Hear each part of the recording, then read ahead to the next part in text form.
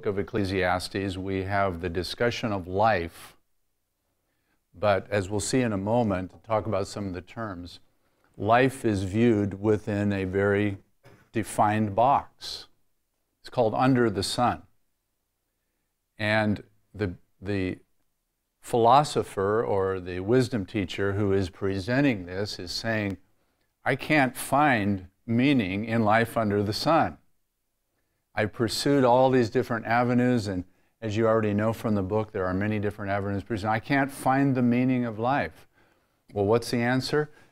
Every once in a while, not often, but in this book, we have a glimpse of finding meaning above the sun, in God in some way. There is a message in this book that is very, very important, which we actually will tie together, I hope, in a nice Christmas package at the end of the book. But it is a message that the only way you can find meaning in life under the sun is to go above the sun and to find it in God. Keep God's commandments, fear God and keep His commandments is the concluding message of this book. However, just like this puzzle, many of us spend life, and if it's true of us, it's especially true of those who don't know the Lord, spend life spending a lot of energy pursuing the meaning of life under the sun. And what Ecclesiastes tells us is that we will never find it. We will never find that meaning under the sun until we look elsewhere. And of course that elsewhere is found in a relationship with God. There's more to Ecclesiastes, the message, than just this, but this is an important one, I think, of understanding the book enough. Last time we left off, I want to go back to this, of looking at, I think this is helpful as we get into more details of the book today. We talked about different approaches that folks have taken to this book that are helpful to, for us to at least to think about. And we may not agree with all of them, but each one of them in some ways brings helpful points to our study of the book. Helpful insights, I guess, would be a better way. A way to approach it that I think, number one, is I think most of us realize that this could not be the case, is somehow this writing of a carnal man, as the New Testament word uses, of a man whose heart is away from God, somehow it crept into our scriptures. And it's there as an example to us. Don't be like this. This is a person with a bad attitude about life, and the encouragement of the wisdom writing is to give us an example of someone who has a completely worldly perspective as a lesson to those of us who are studying it. A second approach is this book does include some positive elements.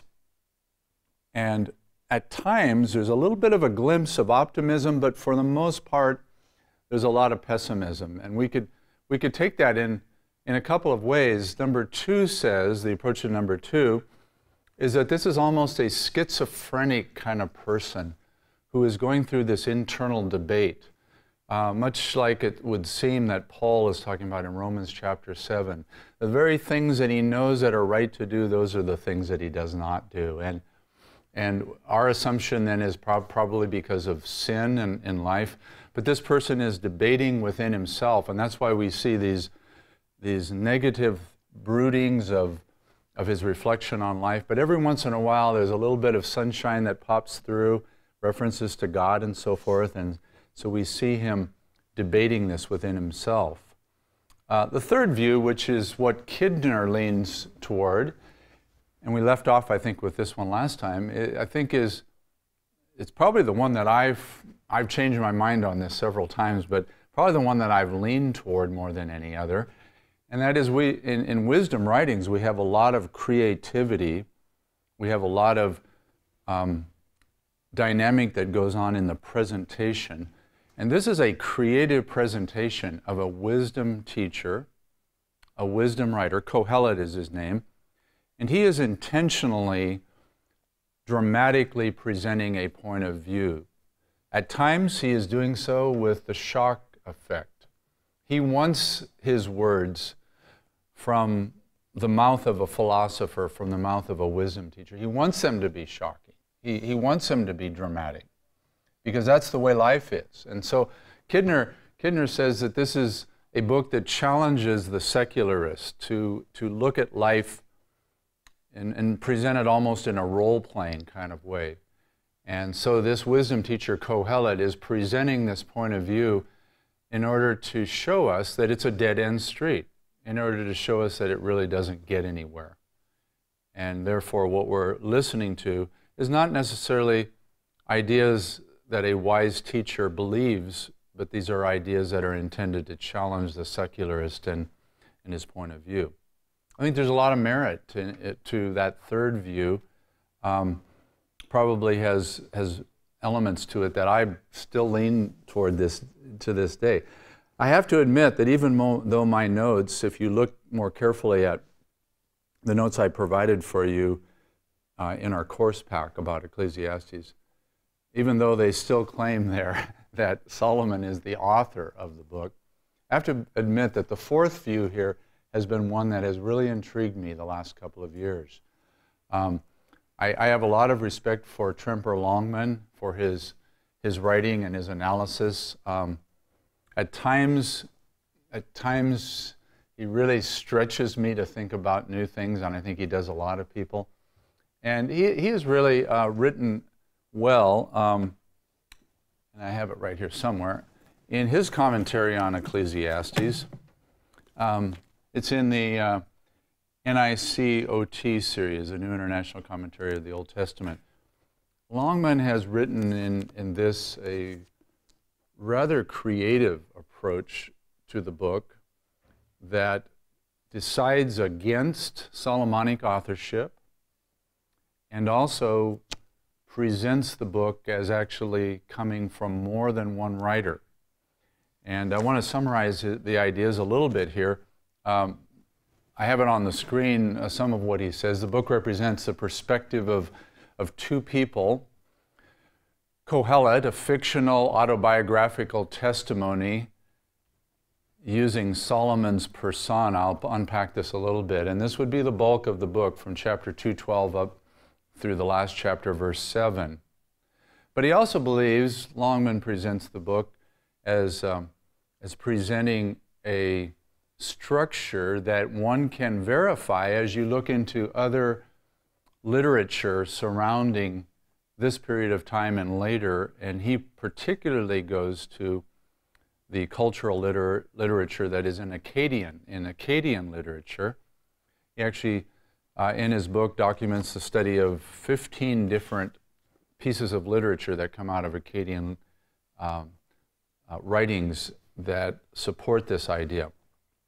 And basically, he says that the book is introduced and ended with a prologue and epilogue. Not exactly the same thing, but if you remember what we said about the book of Job, this would be the same idea that he has, that there is a shift, and the parameters of this would be at verse 12, and then again at verse 8 of chapter 12, 2:12 and 8 and 12:8 would be the switch again, moving away from this center section that is in an autobiographical form. One of the key hints about this structure is the center section of the book is written in the first person, and both the prologue and the epilogue are written in the third person. Speaking of, now Kohelet appears all the way through. We'll define who Kohelet might be, but Kohelet is spoken of in the third person in both the prologue and the epilogue. And in the middle of the book, he's speaking in the first person. And that's why we call it autobiographical. He is speaking as though he has experienced all of this.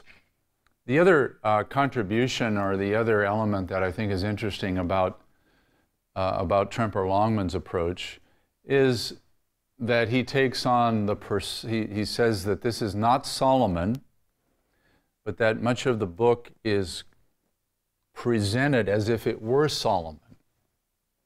The persona of Solomon, and Longman, again, heavily depending on supportive literature from around, is saying things that would be common in that writing period from Solomon after in wisdom writings.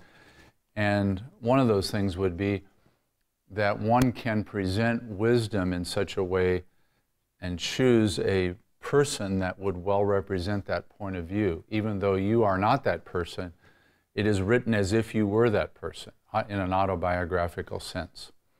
I don't know what all this does in your view of the inspiration of Scripture, if there's any struggles that you would have with all of this. I have to admit, I don't embrace it necessarily. I'm intrigued a bit by it because I will be the first to admit that Ecclesiastes is one of those books of the Bible that almost defies organization. There's really not a clear way of organizing the book.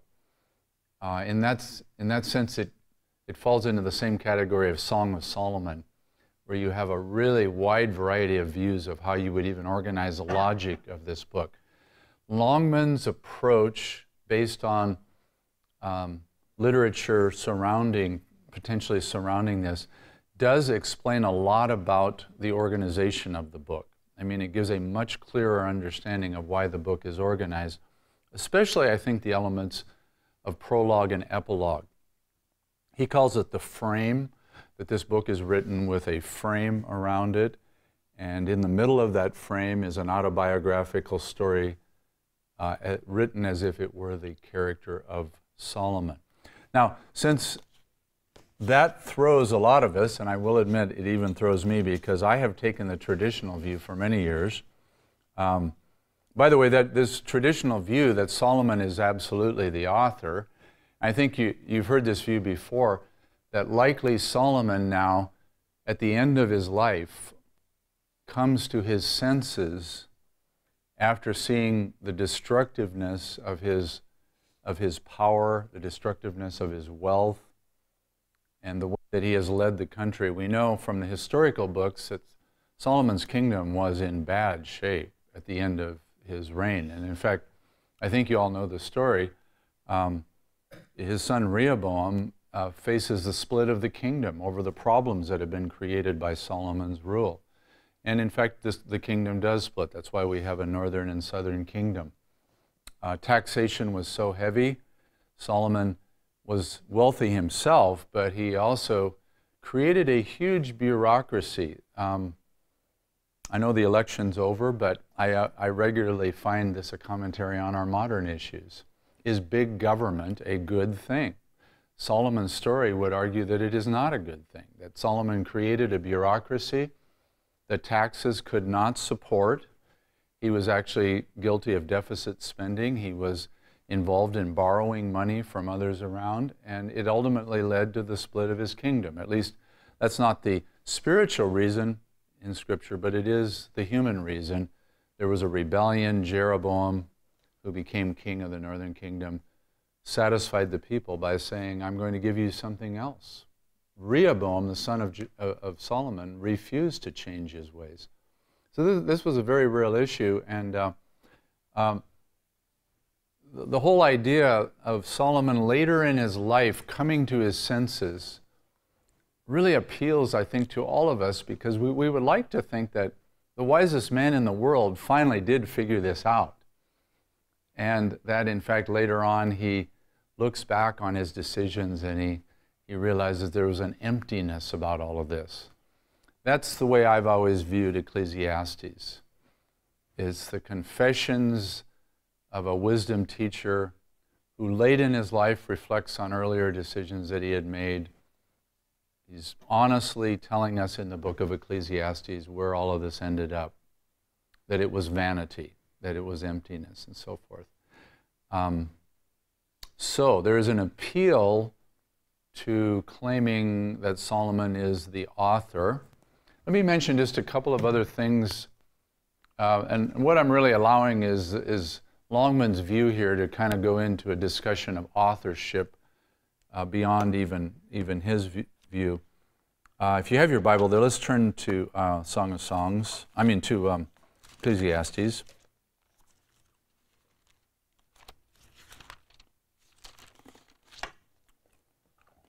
Just a few other things that have contributed to the traditional view, Solomon as the author. 1:1 obviously said the words of Kohelet, son of David, king in Jerusalem. That certainly sounds like Solomon. A couple of things that are clear throughout the testimony that is given in the book is that this was one of the wealthiest men in the world. It was a man who was very wealthy. And secondly, it was a man who was very, very wise, who is talking about his own wisdom, that he has spent his life collecting wisdom. Those two things would certainly be descriptive, the fantastic wealth that Solomon had, his wisdom. So all of those factors would lead us to think, wow, this must really be Solomon. Now let me give you a few, and these aren't just from Tremper Longman, but these come from others who have said, I'm not so convinced that Solomon is the one who wrote this book. The use of a term, Kohelet, we'll talk about the meaning in a moment, but it's a general term, a title. It isn't a name of someone. It simply means one who gathers together an assembly, is all it means, one who gathers together an assembly.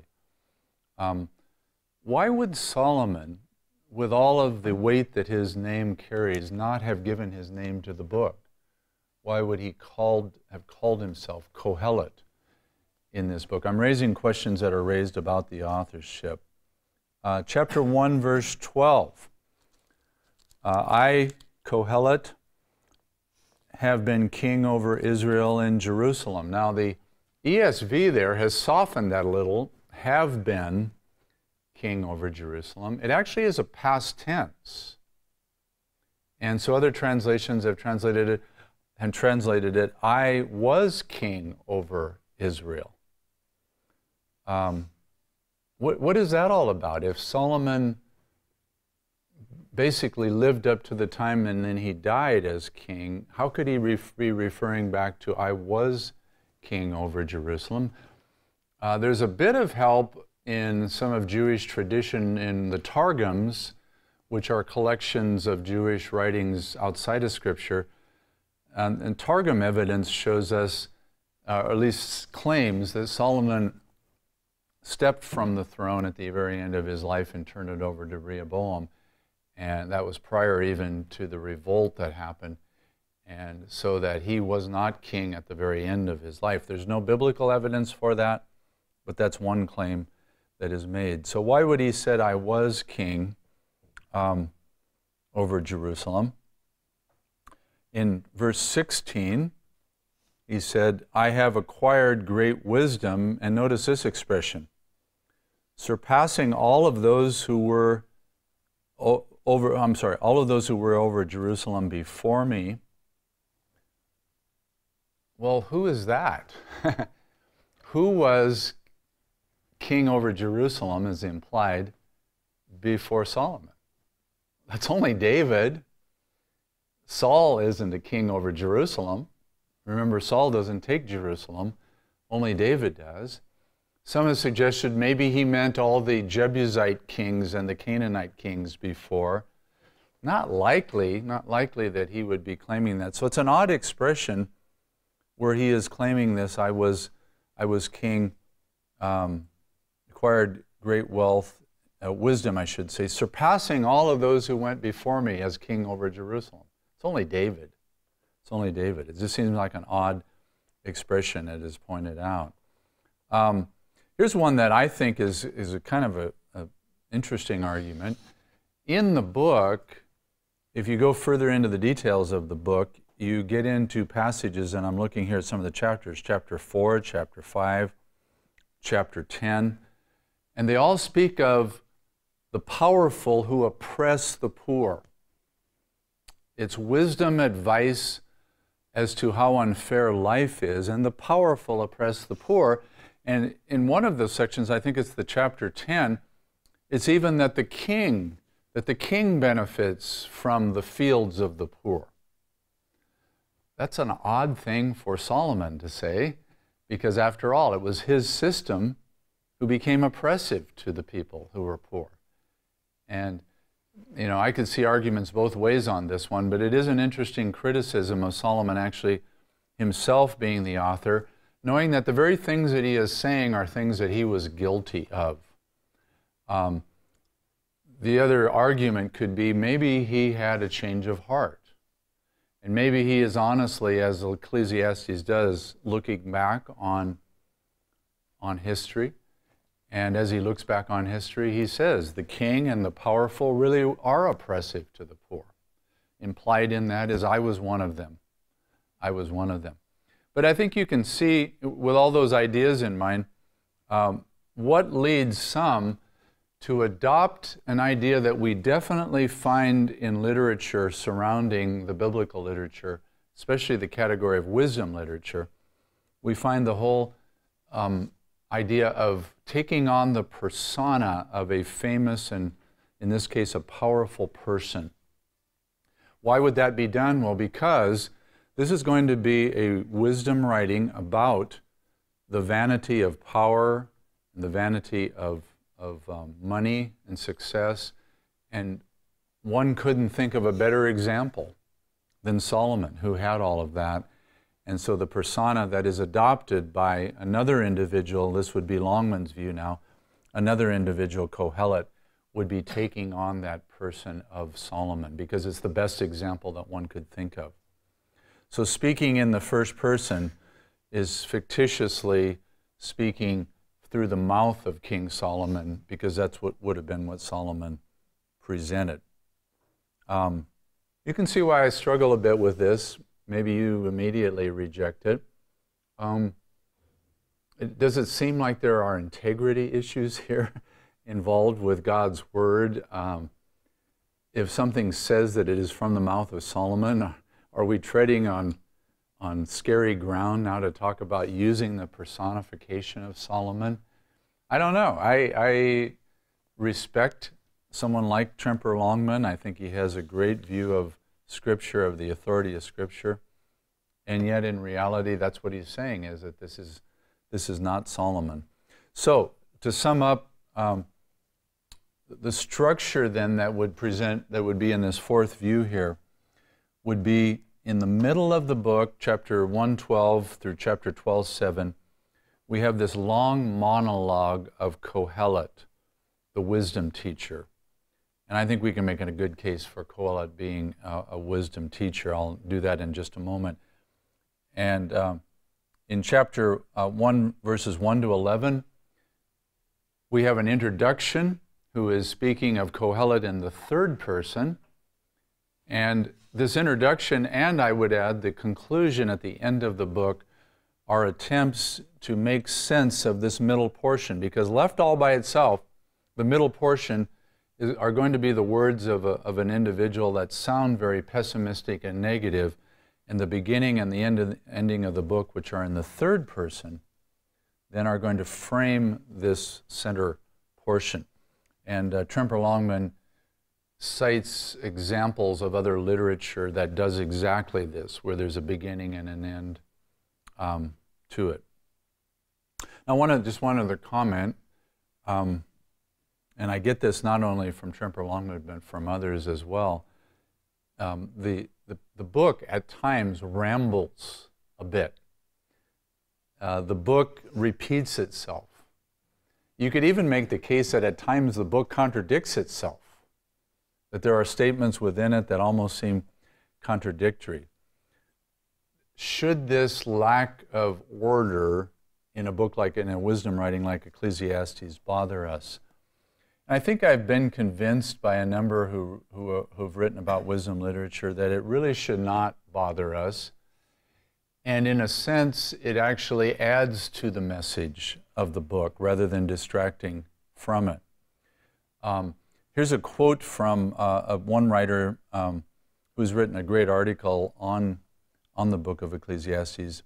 And he says this: Kohelet is not afraid of the charge of inconsistency, but he would have his answer ready. Why not inconsistency? Isn't life itself full of inconsistencies? I think it's an interesting idea that the genre of this particular kind of writing might even reflect the struggles that someone is going through. I'm going to have you doing a little bit of interacting with a couple of poems in the book in just a moment. And I really believe the mood that is created in these poems goes even beyond the words themselves, and that they're an attempt for anyone who is hearing or reading the writing of Ecclesiastes, an attempt to get the reader or the hearer to enter into this experience. So this idea of rambling, even contradictory ideas, doesn't seem to me to be a problem if we understand that these are the musings and the broodings of someone who is really struggling with life, going back and forth. Well, enough comment on all of that, and that would be a bit of how Tremper Longman views it, but also how others have viewed it who debate the authorship. As you can see, I'm hedging a bit on my dogmatic view that Solomon is the author. At this point, I think I'm going to almost remain agnostic about it. I don't know for sure. I've been convinced a little bit by some of the ideas that are here, and I just want to make sure that these aren't overstated. Still kind of wrestling through some of these things myself. I would recommend, though, if you like stimulating writing about Ecclesiastes, this particular commentary by Longman is really good. He's got some good analysis of the Hebrew in many of the passages and so forth. Excuse me. Now let's talk, we've been talking a lot about Kohelet. Let's talk a little bit about the meaning of the word. One who calls together an assembly is the basic meaning of the term, Kohelet. It becomes the name of the narrator, the name of the wisdom teacher in the book. But we are led to ask this question: what kind of an assembly is being called together here? I think translations have led us a bit astray in just a small way, but I think it's significant. The New American Standard has translated Kohelet preacher. Preacher. Now, most of us understand preacher to be an ecclesiastical setting, don't we? In fact, I mentioned a second thing here. The name Ecclesiastes, if you even go to the root meaning of that word, has something to do with church, something to do with the church. We are led to believe by terms like preacher and Ecclesiastes that the assembly that is gathered here is some kind of an assembly maybe of worship, or at least of God's people gathering together to consider God's truth. It is God's truth, but I think what becomes very clear as we move into the content of the book, that the best kind of assembly to identify this as an assembly for wisdom. And here I would cite a passage we talked about earlier in the semester as we talked about the wisdom literature. 1 Kings 4, you may remember the passage, God gave Solomon wisdom and understanding beyond measure. The breadth of his mind was like the sea on the sand shore, and so forth. Goes on to talk about his great expertise, but then it gets to the last verse, and it says, verse 34, people of all nations came to hear the wisdom of Solomon, and from all of the kings of the earth who had heard of his wisdom. I think we implied from that verse, mentioned earlier, are other wisdom teachers who had international renown. And so the assumption I think we can make is that in the wisdom culture of Israel, there were often gatherings of people, some of whom would actually travel long distances to sit at the feet of a sage or a wisdom teacher to learn from that wisdom teacher. That idea, I think, is the idea of the assembly here. This is not an assembly that is based upon worship or a churchy experience. This is an assembly of, I'm going to use this word in a qualified way, of philosophers that are debating life and presenting life in trying to understand life. This simple idea of Kohelet, the wisdom teacher, now, to me, helps me to release my frustrations about a book like Ecclesiastes. Because if I thought somehow that these negative, critical words about life had no place among God's people, I'm a bit freed up from that, because they do have a place for those who want to get together and just talk about life, and talk about the realities of life, and debate life, and say, well, maybe it isn't everything that I had hoped it would be. Almost like an open counseling session where people are honest about what they go through. Now, I'd like to think our churches are that way, but they're not always that way. We do have the purpose of coming to worship God and focus on God, and we don't want them to be a negative experience. The negativism that we find in the book of Ecclesiastes, I think, is a realism by the wisdom teacher saying that this is what life is really like. So I think that idea of Kohelet being the gathering of a wisdom assembly is a much more satisfying idea. Now, last time we had briefly introduced this, but I want to go into more depth on some of the terms in the book. This is really helpful stuff. I would not say this about every book of the Bible.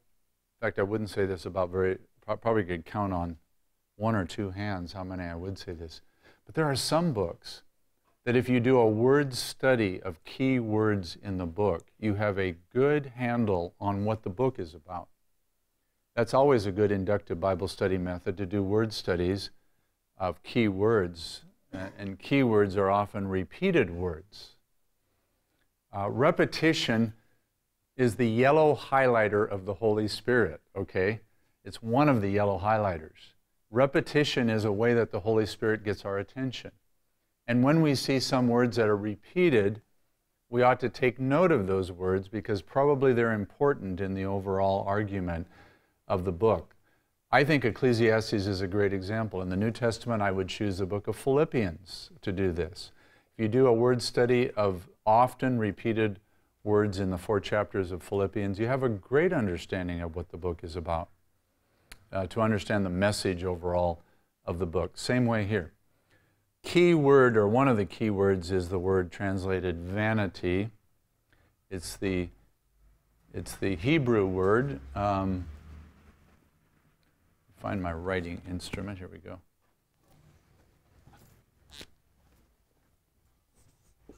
Hebal. It's a word that is perfect for this setting.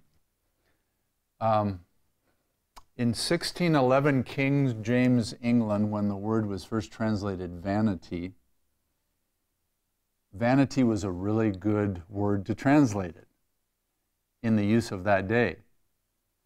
I think you know that the word vanity itself in our English language leads us a little bit different direction now in our modern use of the word. What do you think of when you think of the word vanity? What's the first thought that pops into your mind? Conceit. Standing in front of a mirror admiring yourself. Vanity. Not exactly what we have here, though that can be a form of what this word is all about. The NIV, as many of you know, has a different translation theory. It's actually dynamic equivalent is what it is called, seeking to put into words the idea of what is there at times, even though it may not be the literal translation. I was interested to see, since I just started using the ESV this year, that the ESV stayed very traditional on this one. And they use the word vanity once again. I think that's fine, as long as you understand what vanity means. But the NIV went a different direction that I find a little cumbersome at times in different verses, but they took it to mean meaningless. And it was very appropriate in terms of its the use of that word, dynamic equivalent of the word. I think have I given you this slide about the word study of Hebel? I'm not sure that I have. Literally what this word translated vanity means is vapor or a breath. So we start there. In a figurative sense, this word can have a variety of meanings, and I put some of them up here on the screen. Anything that is superficial, ephemeral, insubstantial, incomprehensible, enigmatic, inconsistent, contradictory. Now that, in one place in the Bible, it doesn't mean all of those things, but those would be possible meanings that you would look for as you read this word, the use of this word, the root word Hebel, in a figurative sense. You can see why the NIV's translation, meaningless, fits into this. If we see things in life in this way, there's a sense of meaninglessness there. This is out of a word study, a commentary that referred to this. Hebel portrays the mystery of life that leads to many unanswered and unanswerable questions that must be recognized by the person of faith. So, the wisdom teacher gathers an assembly. And that assembly, some of whom maybe have traveled hundreds of miles to get there, is expecting some profound gem of wisdom to come out of his mouth. But what does Kohelet say? Hebel, Hebel. And then he uses the plural. I think that's Hebelim. Vanity of vanities. And many of you know in the Hebrew sense, the superlative degree is the point here. King of kings, Lord of lords. Vanity of vanities means the superlative form of this. And of vapor, the quality that we're most interested in identifying in vapor is the thinness of the vapor, the fogginess of the vapor. Life is the thinnest of vapors would be a literal translation here. Vanity of vanities would just mean the thinnest. Life is the thinnest of the vapors. You know, the literal meaning here is a very interesting illustration of life. What is the characteristic of fog or vapor? Well, I drove in some this morning when I left my house. Sometimes we live where we live, which is only about a half mile from the ocean. We get some pretty thick fog that rolls off the Pacific, especially at the end of a Santa Ana condition or something like that. And I've seen it come rolling down our street, almost like a big blanket. And within minutes, you move from this crystal clear California air, well, almost clear, in Los Angeles, to this, you're enveloped in this fog. It's so thick sometimes that you feel you can reach out and grab a handful of it. And that's the nature of fog. It seems like it has substance. It's visible. But when you try to grab a handful of fog or vapor, there's nothing substantial there. It's a great illustration, I think, of what this book is trying to say about life. Hebel portrays something that seems to have substance and is worth pursuing, but when we really try to grab onto it, it proves to be empty in some way. Questions that seem to have answers that are unanswerable. So this idea of the thinnest of the vapors. So back to a quote I shared with you on our first look at Ecclesiastes. Maybe Marlon Brando was right. Marlon Brando, remember, a man, as far as we know, who did not know God, just a short time before his death, said this: life is a mystery. You can never understand what it's all about. And then you come to your last breath and you look back and you say, well, what was that all about? Now, I hope that most of us who know God would not be saying this at the end of our lives. But there's an element of Marlon Brando's words here that remind us of the pursuit of every person in life to find the meaning, and maybe that meaning is never found. We hope that we would be able to come to the end of life and to find that meaning. So, Hebel, or a form of the word, the translated vanity, is 36 times. Several different words that have to do with labor, or work, or toil are used in the book. In fact, one of the verses we're introduced immediately to this, chapter 1 once again, is, what does a man gain by all of the toil at which he toils? There's a noun and the verb form. The toil at which he toils under the sun. So we have a good example there immediately in the introduction to the words. In the book, labor, work, toil just has to do with all the activities that we do, all the pursuits of life. It's not necessarily only talking about what we would call work. Certainly much of it is labor and work, but just all of the pursuits of all areas of life. We labor, we work, we toil, and so forth. Much of it, the focus being on the jobs that we do in our life. The question that's being asked, and here's another repeated word, 9 times in the book. You can see why the introduction is, in fact, an important introduction, because it includes all of these words. Verse 3, a great example. What does a man gain? That's this word, gain. By all of the toil at which he toils under the sun. Gain is, the word translated here, gain, or profit sometimes, is the word that simply means, it's an accounting term. When all of the income sources are received and all of the bills are paid, I'm going by my own checkbook now, in a given month, what's the bottom line? What am I left with? What is the gain? What is the profit? In business, it would be the profit margin that one would have, and I'm probably not using exactly the right term there. But what is after the in and out financially, what is left over? And the question that's being asked in verse 3 is applying this to life. What does a person gain by all of his toil under the sun? I'm going to be really morose right here. I have had the opportunity through the years to do a lot of funerals.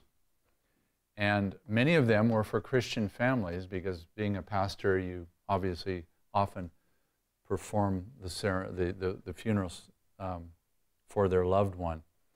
But I've done quite a few funerals for families who didn't know the Lord at all, and who requested a pastor because they wanted some kind of a religious ceremony, and I ended up being that pastor.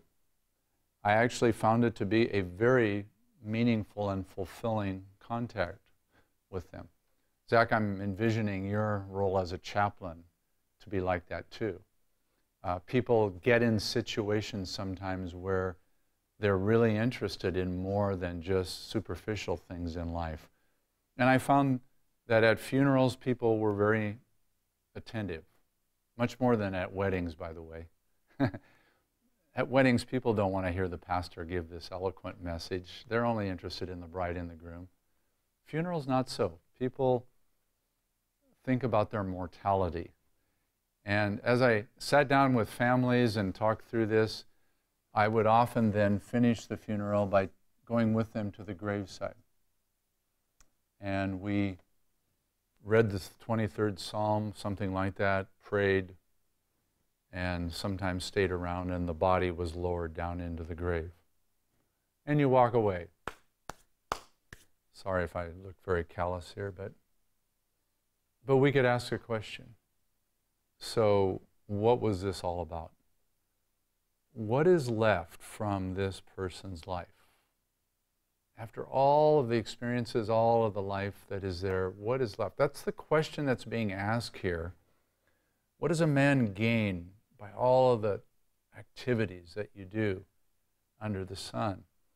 And as Christians, we have a good answer to that, I think, because the things that we do in this life can have eternal results, so that we know that by making the right choices, we are not just tied to this life, but we're tied to a life beyond this life as well.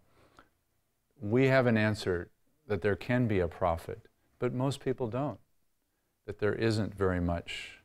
And then we've been moving all around this term, but this is a very important term, as you might imagine. It's the box of our puzzle earlier in our class today.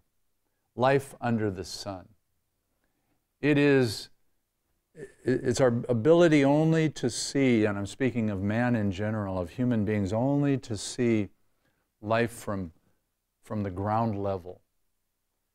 And all the pursuits, we get so active in all of those pursuits. What does all of this mean in life under the sun? Because God's name is carefully interjected, and by the way, that is a oft-repeated term, 40 times in this book. This is not a book devoid of God. This is a book that brings God into the discussion. But because God's name is interjected at different points, I think a good definition of under the sun is life on this earth without any spiritual dimension to it.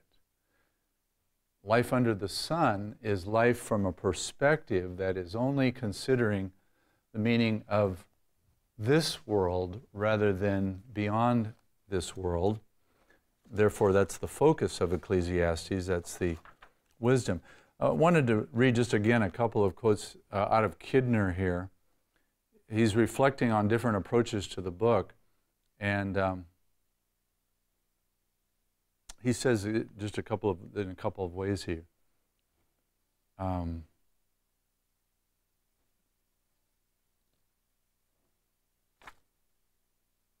Yeah, here we go. The entire book faithfully reflects the groaning and the travailing of an exceptional mind, one which scorns to present a case which leaves out anything that would threaten it. In this view, and this is the view that I presented a moment ago, number 3 on our list, Kohelet is tortured by each fresh evidence of futility and tragedy, and he indeed twists the knife in his own wound. I knew something was wrong there. I'm reading the wrong quote, okay? Need to go to the next page. Here's the point I want to make. Kohelet is addressing the general public whose view is bounded by the horizons of this world. He meets us on our own ground, and he proceeds to convict us of its inherent vanity. The point of that quote is, we are bounded by the horizons of this world. One other quote. Throughout the book, with the rarest of disclaimers, Kohelet shocks us into seeing life and death strictly from ground level and into reaching the only conclusions from that standpoint that honesty will allow. See, this is what I think we're on good, solid ground when we look at the book this way, that under the sun is not producing pessimism, but it is producing an honest view. I like to use the word realism. The realism of one viewing his life when you are limited to life under the sun, when you can only see it through a human perspective, rather than bringing God into that perspective.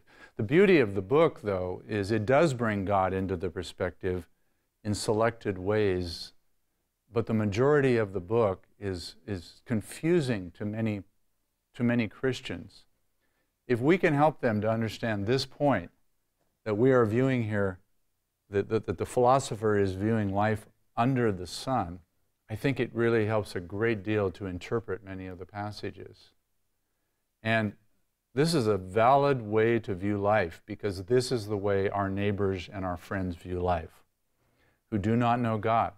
They do not have any way of breaking free from the vantage point of viewing life under the sun. And that's why I find the book of Ecclesiastes so powerful in addressing the issues of Americans today.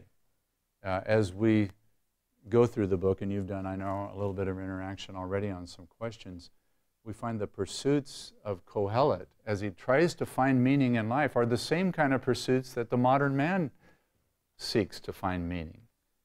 And all of those pursuits give a certain promise that if you just go down this road, whether it be power or wealth or fame, whatever it might be, if you just go down this road, you're going to find the pot of gold at the end.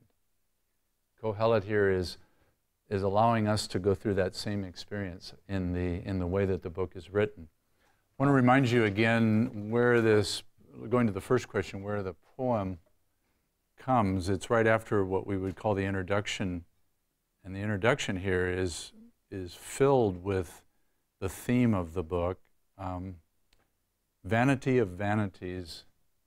In fact, going back, I think he's introducing this writing in this first chapter with the theme summarized, and then a poem that is going to illustrate what he's trying to say.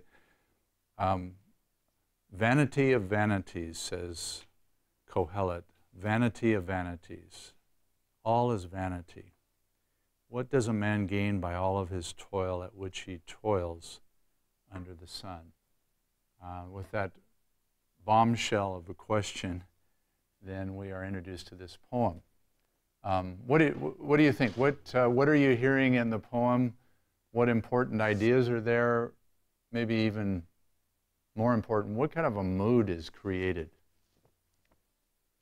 or is Kohelet attempting to create in the poem?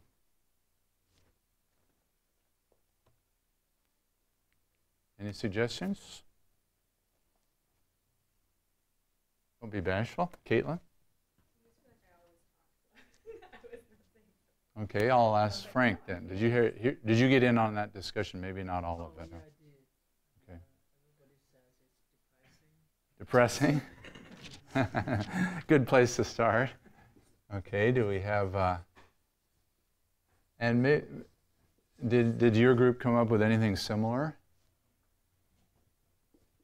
Yeah, we had despair. Depressing, despair.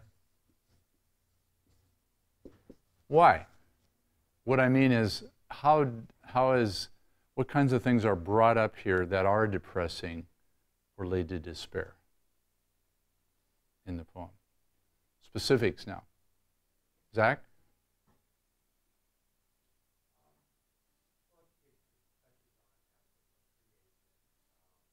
Okay.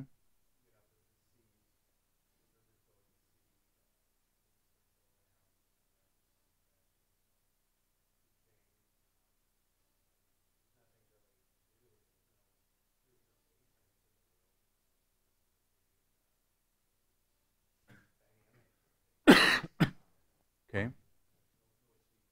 Why? Okay, no achievement. That would be something that's rather depressing. I'm throwing this out to everyone. Why is this depressing? Are we led to believe that there is really accomplishment? Do you think? Certainly we're promised certain things if we can accomplish things. Talk to me. What are the things do you hear here that are not the ideal? Sean? There's just no lasting impact. It's like, there's no remembrance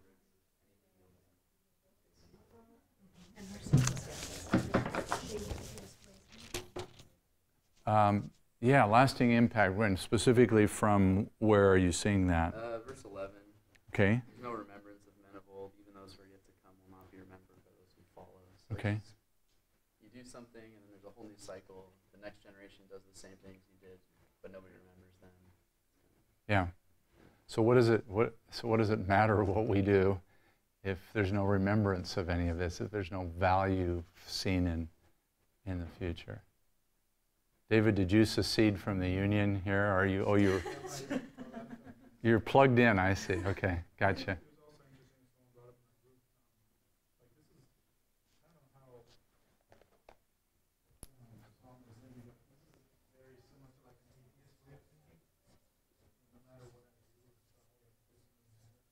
Okay. I'm not a philosopher. Would this be fatalism? That there's nothing of lasting value here, nothing that I try? What else are you hearing here that is rather depressing or despairing? I feel like it shows you like what your like goal is in life, or like what your like driving forces or motivation or whatever. So like we were talking about in our group that if you like we're almost like raised culture whatever to think what am I going to accomplish or like what can I achieve or what impact can I make or Mm-hmm. what can I affect? And then you read Right. all of this and you're like, oh, I don't affect, like, especially all the creation section, like, I don't affect any of this. Mm-hmm. But, so, like, what if you read it, almost like the analogy with the box, like thinking outside of the box, Mm-hmm. where if your motivation is to follow God, then this isn't as depressing because you realize there's more, like, outside of the Mm-hmm. box. So, like, if you Mm-hmm. we were talking, like, if you read this and you get really depressed, something's off in your perspective. Okay. We should have more to look to than just the things that we see here. Yeah, so if all we see is this, Mm-hmm. then we're missing. Mm-hmm. And remember, in life under the sun, this is all that people see. This is all that people see. What else are you hearing here about? For example, Zach, you raised the nature illustrations that are here. It talks about the sun rising and setting, wind blowing, what the streams flowing and so forth. What is the point of those?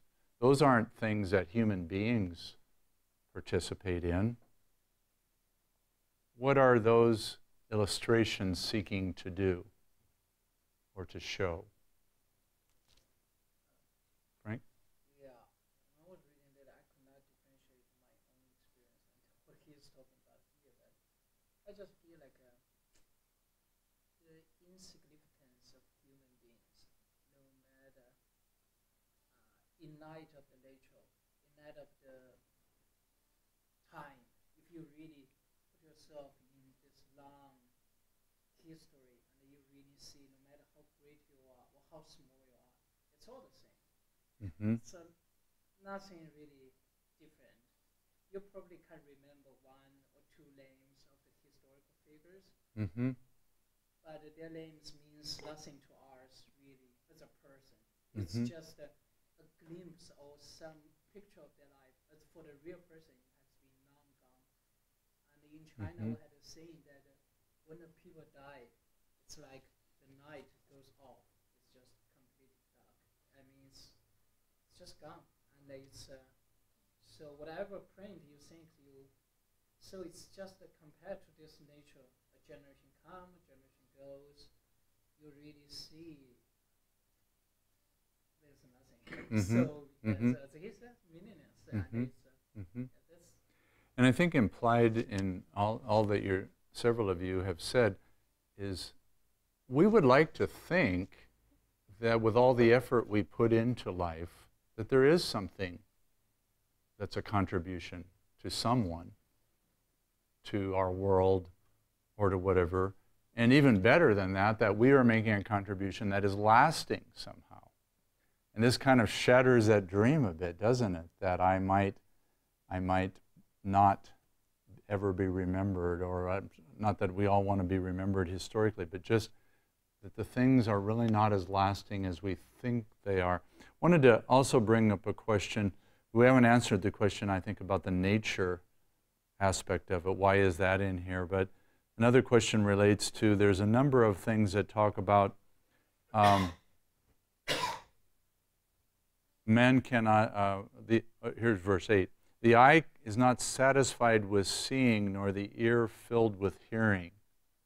What do you think that means? The eye is not satisfied with seeing, the ear with hearing. And are there any contemporary things that go on that you think might be an illustration of that?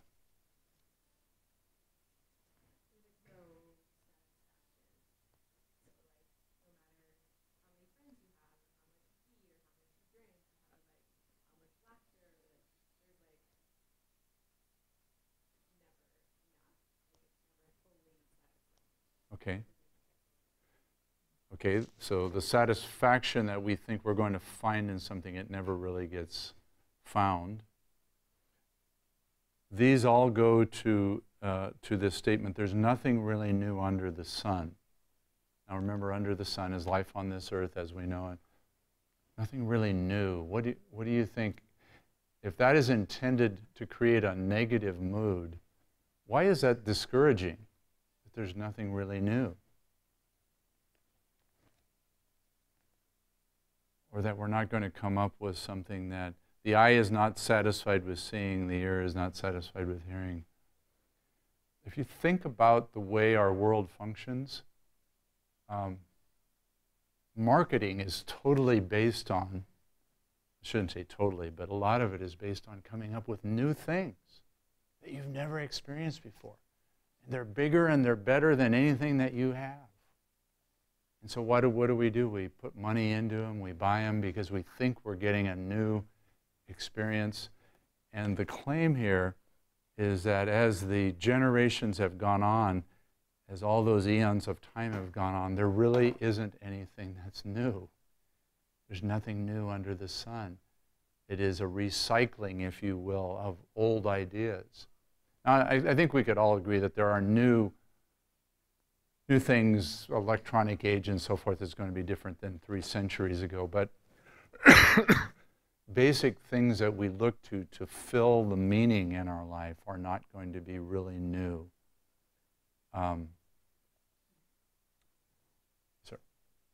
was just thinking, my understanding of this is incorrect. I was just thinking, when I grew up, or when I was reading the past history, I read all those mistakes and observing my parents' mistake, all this aside. Mm-hmm. And I had this earnest heart that I'm going to live a better life than them. And then you come to the point and realize, no, you cannot. Actually, you simply repeat what this mistake have been done, maybe in a different form, but it's the same thing. And then you realize society in general, you want to make a better society and you want to do something, but then you realize this society is going to just repeat the miserable thing. It's very depressing for me. It's like you see it's a tragic end, but unavoidably you are just walking this similar path.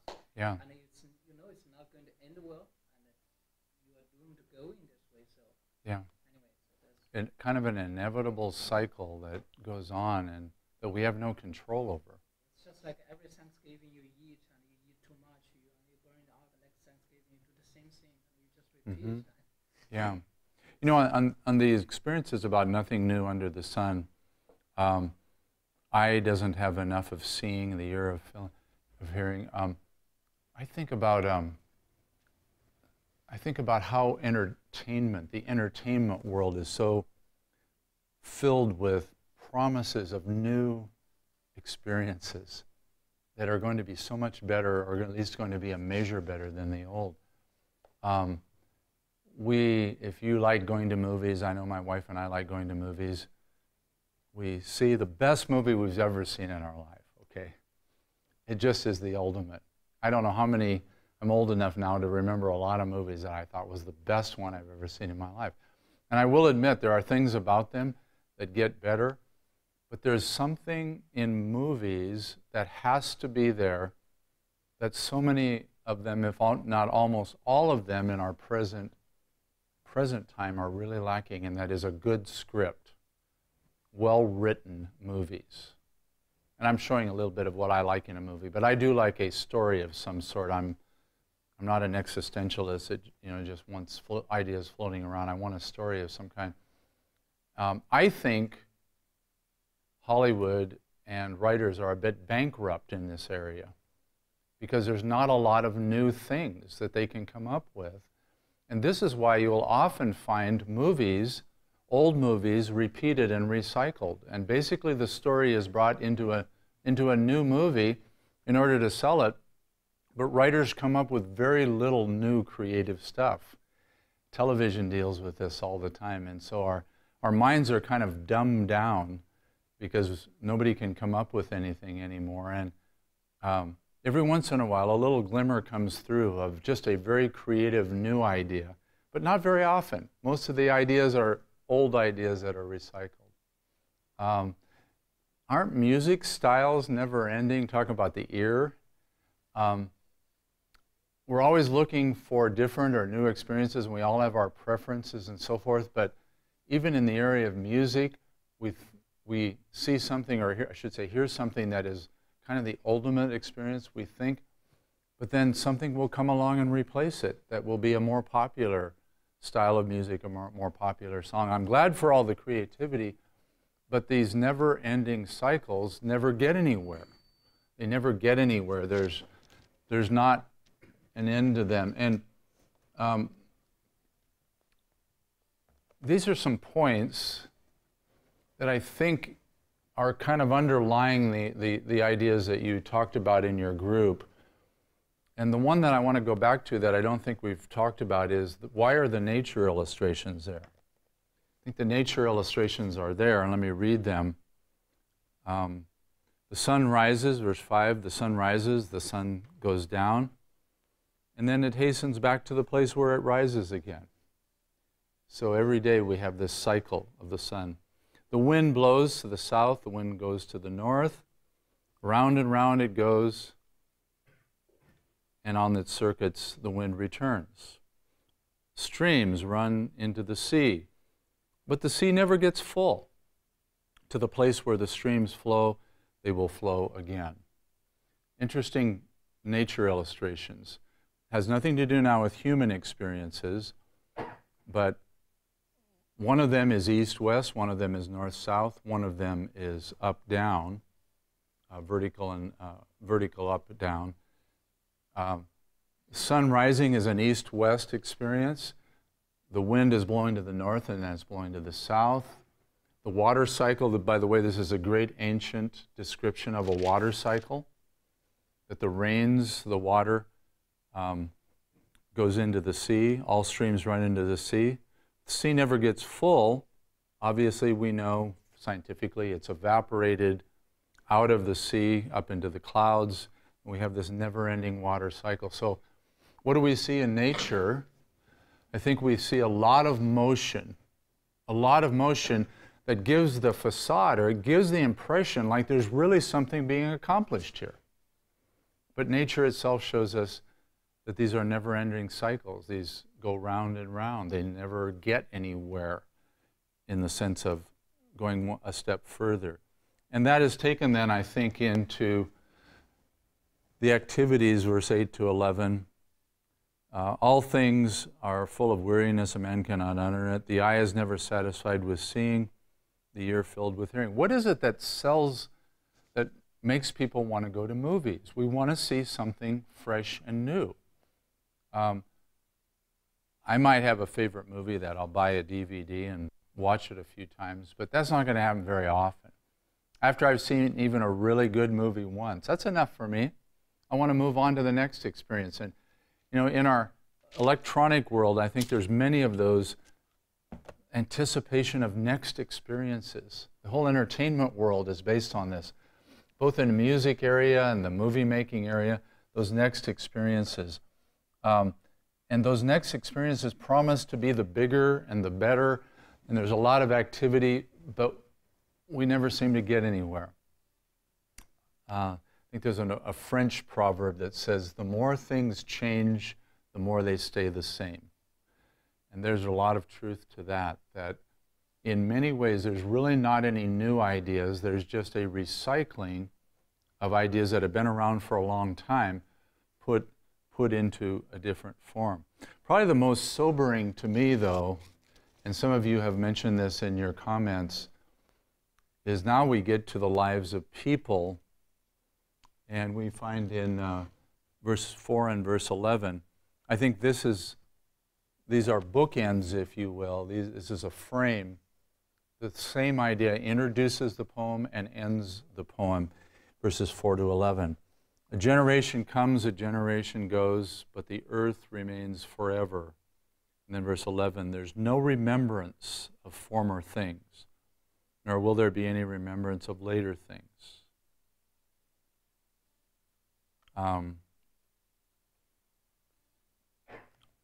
let me tell you about an Ecclesiastes moment that I didn't even know anything about Ecclesiastes. But as I look back on it, it was really an Ecclesiastes moment.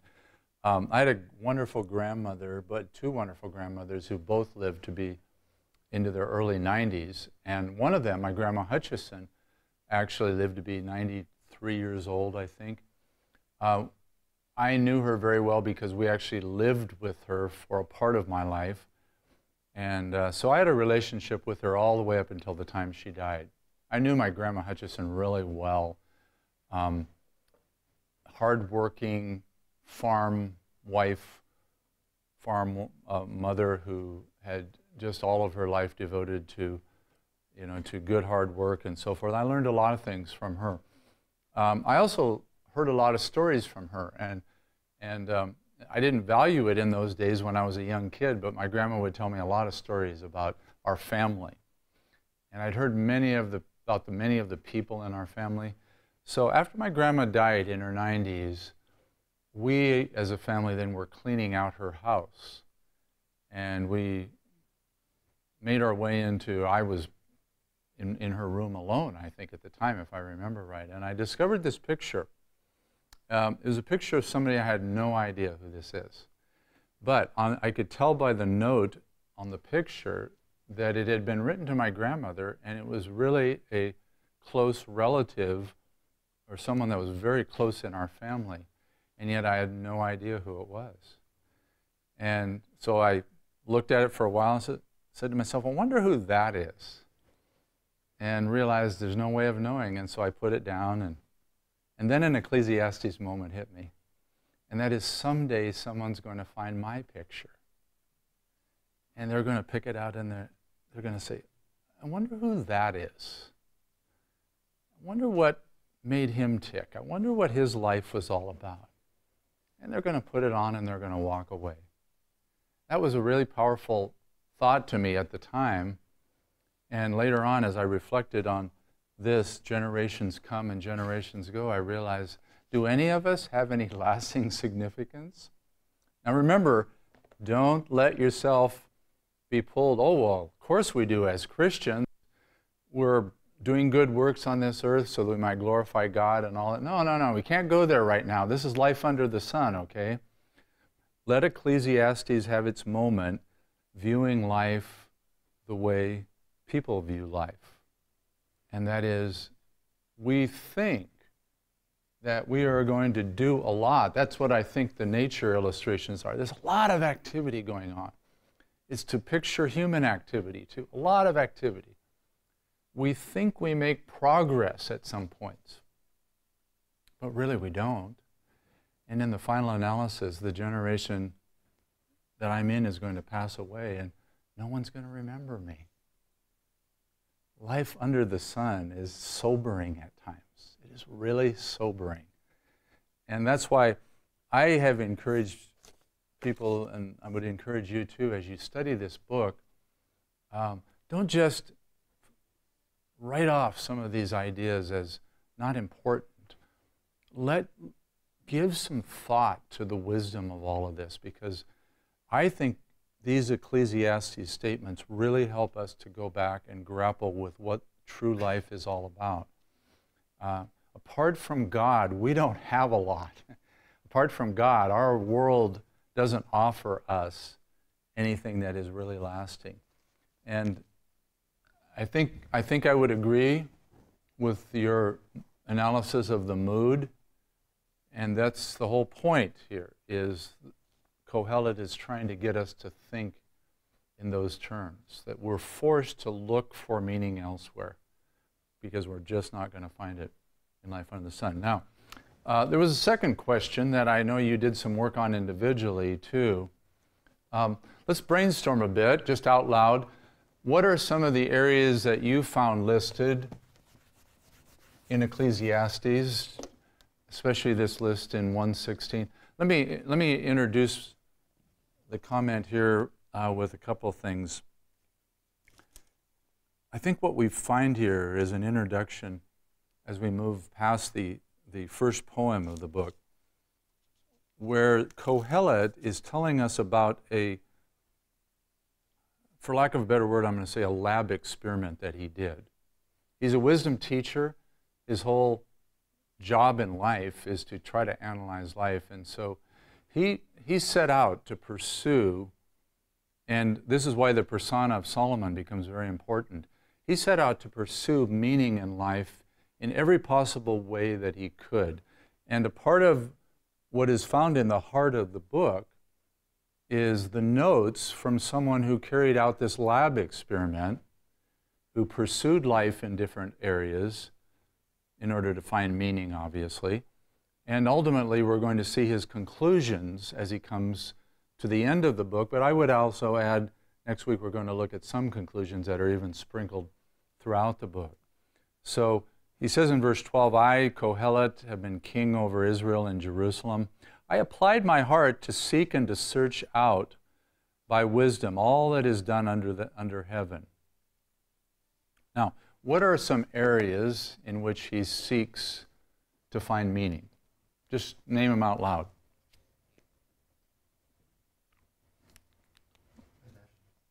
Excuse me? Okay, good. Possessions. Could we put along with this one maybe money? Kind of go hand in hand here. All that he could own, all the money and possessions. What else did you find? Okay, pleasure. Laughter. What do you think he means, not to camp on something, what do you think he means by laughter?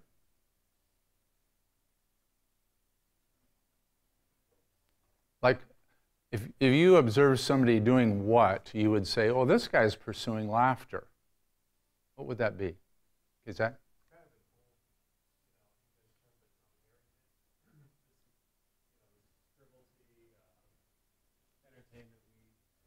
Okay.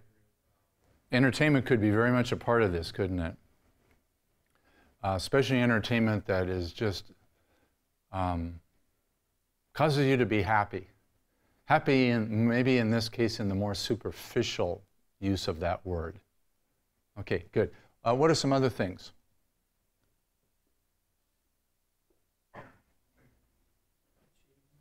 Achievements, okay.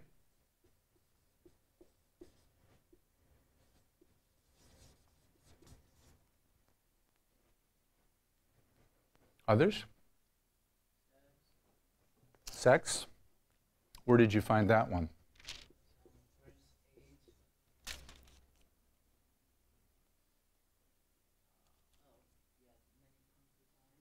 Yeah, okay. Many concubines, the delight of the children of man. So we would assume that when he refers to a big harem, which, by the way, would be another one of the credentials why Solomon would be a good candidate here. When he speaks of the delight, we definitely know that he means how sexual relations give you that delight. It isn't just beautiful women around him, it's sex. That's part of it. What else? Okay, interesting one.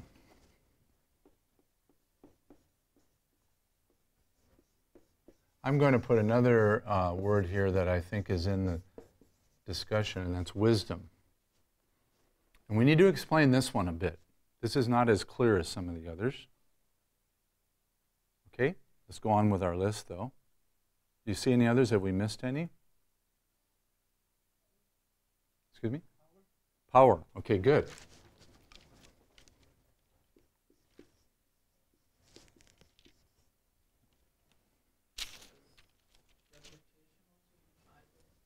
Reputation. And I'm going to put with that one, Frank, fame.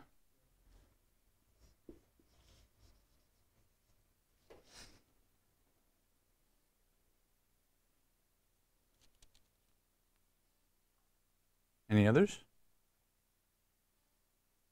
I suppose we could include this under one of them, but he talks about having many singers, both men and women.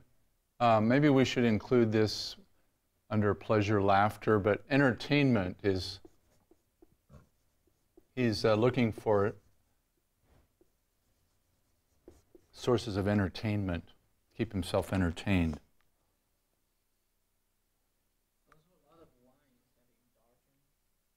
Okay, we haven't mentioned this one. Wine, alcohol for stimulation. I think we have a pretty good list here. Ivan, if you don't mind me asking you, when you talked about power, would you be thinking of things like where he buys slaves and has slaves and so forth?